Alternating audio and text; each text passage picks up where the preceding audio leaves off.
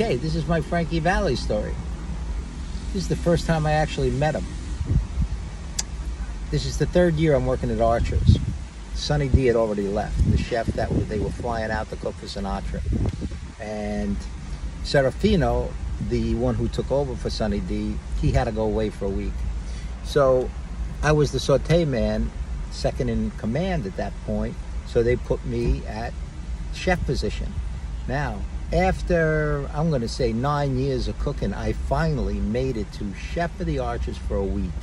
Now, for you people who don't know the Archers, it was 400 people every night, 5 crime families, tens of politicians, everybody with the same agenda, of course, and the place is jam-packed all the time. It's the place to be. It's right over the George Washington Bridge, so it's really like the hot spot of all of New York City and New Jersey.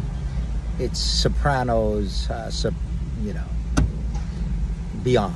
But at any rate, the maitre d' comes running in and says, "Look, Frankie Valli wants to meet the chef." And I'm like, "Whoa, sure, tell us, send them in."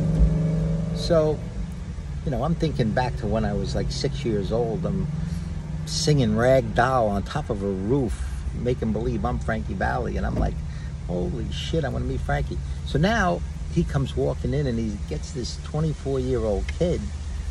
I don't even know if I was 24, but I'm like 24 years old. And I get to, we shake hands, and he's like amazed that I'm the chef, and I'm amazed, like, holy shit, it's Frankie. And it was just a very very unbelievable time in my life. A few years later, he sees me walking through a dining room of a restaurant I co-owned, Piccolissimo. And at that time, my father had passed away, and I opened a bar down the block, and I had the Piccolissimo jam-packed, and I was really depressed. And I went up to Frank, and he called me, actually. He recognized me. The guy's got a memory like you wouldn't believe. And so I go over to his table, and I candidly just said to him, I said, "Frank, how did you handle your success?" I said, "I've got a bar down the block, Michael's, if anybody remembers it, and I've got this Piccolissimo that's running hot, and I lost my father, and some of my friends, they got green eyes. They're not talking to me. I don't know.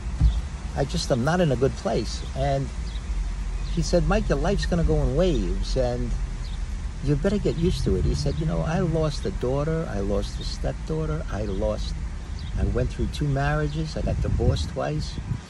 And your life is going to go in waves." And he says, "I almost went broke. So you better get used to it." So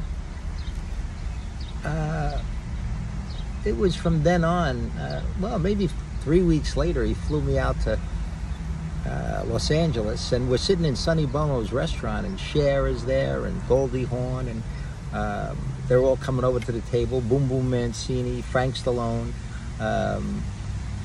Goldie Hawn. It was just magical. And that's my Frankie Valli story, and to this day, we remain friends.